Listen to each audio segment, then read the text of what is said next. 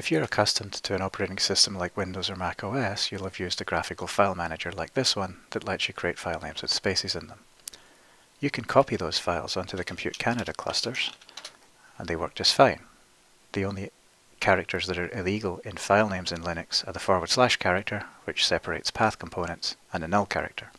But the command line shell that you interact with does care about spaces. It uses them to separate commands and arguments. For example, if I type cat data1.dat, that fails because the shell splits on the space character and treats it as two separate arguments, and neither of those arguments exist as files. This can also be dangerous if you have file names that are too similar to each other.